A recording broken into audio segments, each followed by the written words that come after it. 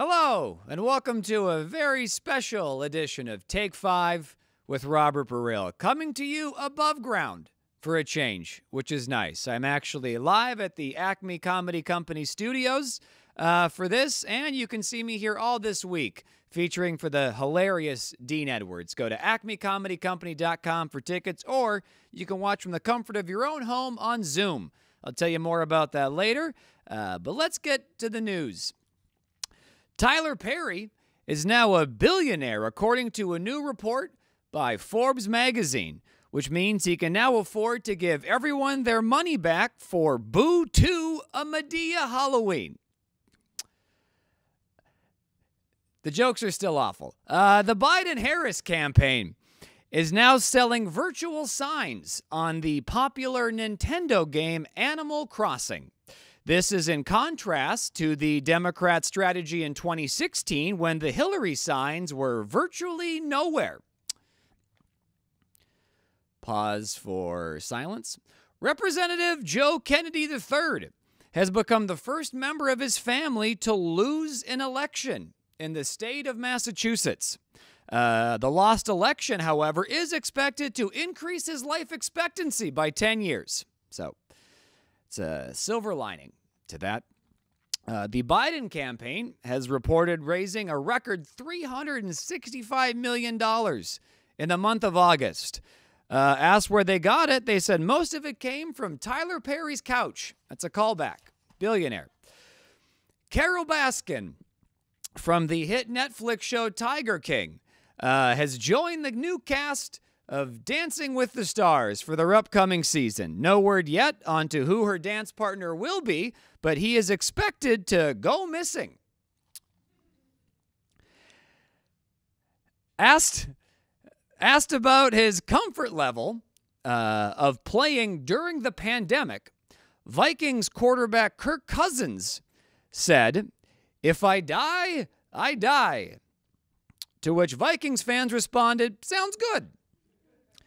It doesn't seem like Cousins is taking the virus too seriously, but I think that's just because he's jealous of how much better the virus is at spotting open receivers.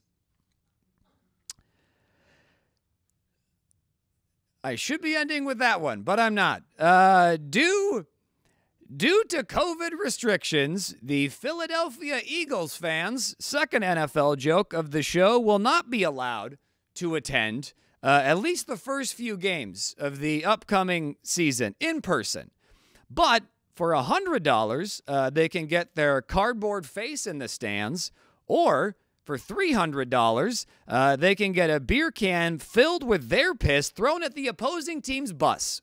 It's not nearly as rewarding as doing it yourself, but we're all making sacrifices during these trying times, including the Eagles fans. A new Mississippi state flag design was chosen 2 months after the Confederate battle emblem was removed.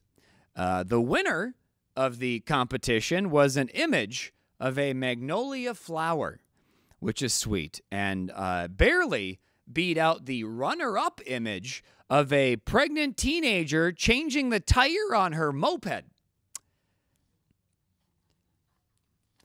I felt like with a different delivery that would have been even funnier, but you know, it is what it is. If I die, I die. That's I'm the Kirk Cousins of comedy. If I die, I die. I deserve it. After Trump's Law and Order, this is the last one. You're welcome. After Trump's Law and Order visit to Kenosha, Wisconsin, opponent Joe Biden has said that he plans to visit there tomorrow with the goal of helping heal, which coincidentally is what all his advisors tell him when he sets sight on a new woman for the first time. Heal, Joe. You know, I nearly got through all of those without messing up. But like I said, if I die, I die. It's been a while since I've done these. All right, the jokes at Acme will be better, which again, you can see me all this week featuring for Dean Edwards. Thanks for watching. Come out to live comedy or catch the show on Zoom. Thanks. Hello. Still me. Thanks for hopefully enjoying the first Take 5 that I've done in too long. I think it shows. But I have more polished material that you can see here at Acme Comedy Company Live this week when I feature for the very funny headliner, Dean Edwards.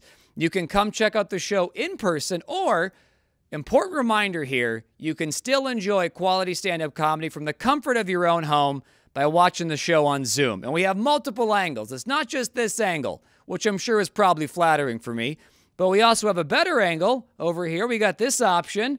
It's my good side, this angle. And then we have the camera over here, which is my better side, egomaniac. Anyway, you can buy tickets on Zoom the same way you would purchase them online to come to a live show. It's very simple.